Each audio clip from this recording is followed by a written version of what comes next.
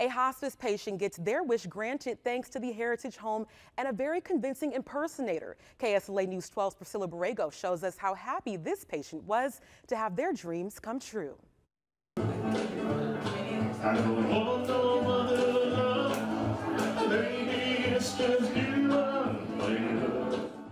Elvis was in the building this morning at Heritage Home Health and Hospice in Texarkana.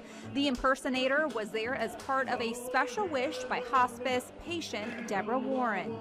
I'm real excited.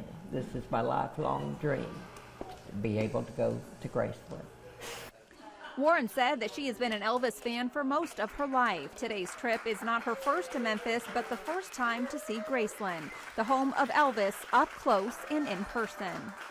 If they've had a dream that they were never able to go and do, something like this makes their dream come true. Your dream is coming true today. The Wishes program was started by the local hospice agency, and Heritage leaders say it's a way of providing additional support to hospice patients.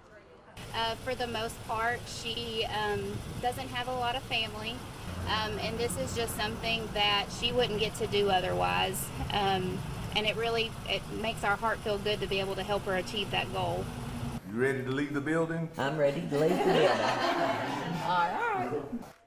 Deborah, with the help of her nurses, will spend 2 days in Memphis touring and taking in the sights of Graceland. I'm all shook up.